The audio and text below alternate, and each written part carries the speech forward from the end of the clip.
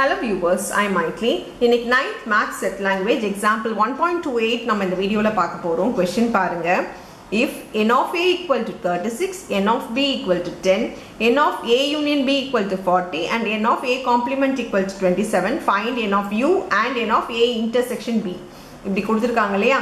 n of u க்கு நான் ஏற்கனவே ஃபார்முலாஸ் இன்ட்ரோடக்ஷன் வீடியோல உங்களுக்கு கொடுத்திருக்கேன். n of u க்கு ஒரு ஃபார்முலா இருக்கு. அதாவது காம்ப்ளிமென்ட்டும் அதோட வேல்யூவும் காம்ப்ளிமென்ட்டும் சேர்ந்தா n of u வரும். இங்க பாத்தீங்கன்னா a வும் a காம்ப்ளிமென்ட் இருக்கு.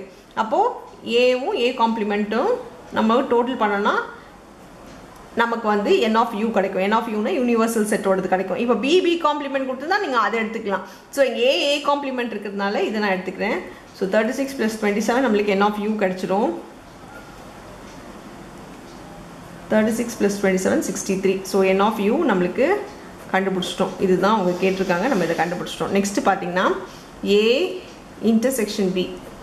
n of a intersection b is equal to formula பாத்தீங்கன்னா n of a plus n of b minus n of a union b.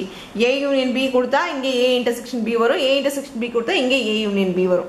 இப்போ டைரக்ட்டா நீங்க வேல்யூ சப்ஸ்டிட்யூட் பண்ணலாம். 36 plus 10 minus 40. இது பாத்தீங்கன்னா 46 minus 14 வருது. 46 minus 40 பாத்தீங்கன்னா 6 ன்னு வருது. So n of a intersection b is equal to 6 ன்னு சொல்லி நம்ம முடிச்சுக்கலாம். அவ்வளவுதான் அந்த sum. Thank you.